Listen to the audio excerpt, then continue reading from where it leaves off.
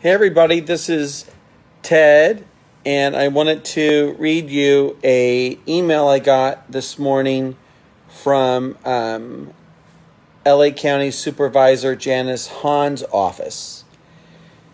And I have been emailing them on a daily basis about reopening the LA County pounds.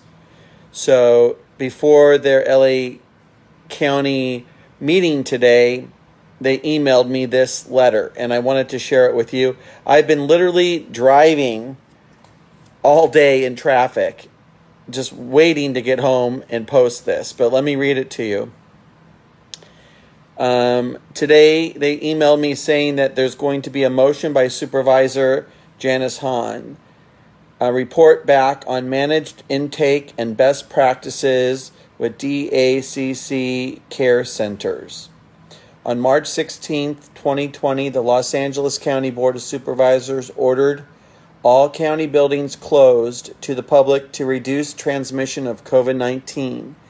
Because the Department of Animal Care and Control is an essential service that protects public safety and animal welfare, the department implemented several protocols to comply with the county health order while maintaining the ability to provide these essential services.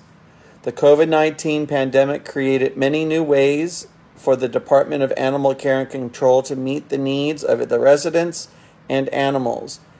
The department implemented operational enhancements that allowed it to continue to serve residents and animals while maintaining physical distancing of visitors and staff.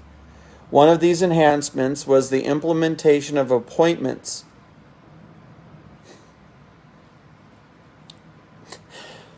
to allow the public to view and adopt animals. But many people have felt that the system has limited the public's ability to adopt. As the county prepares for reopening, the department should evaluate the changes it's implemented to ensure the ongoing needs of the animals and the public are met.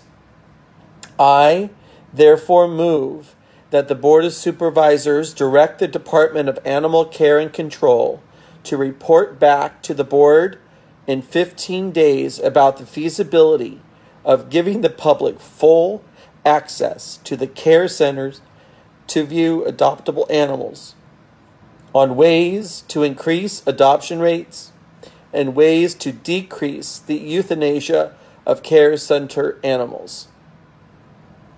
Thank you, Janice Hahn, for listening to the 3,000 signatures so far on my petition, and thank you for giving us the hope that if we continue to pressure LA County Animal Control, Care and Control, that we can have our shelters open again. Again, thank you for making this motion. I'm not sure if you read it today. Your email suggests that you did, but I wanted to run to this group as fast as possible and let my friends and neighbors know that there is a little bit of light on the horizon, but we need to continue to push until those gates are open. Please share this video, and please, if you have not signed our petition yet, go to www.openlacountyanimalpoundsnow.com. Thanks, guys. Let's keep the pressure up.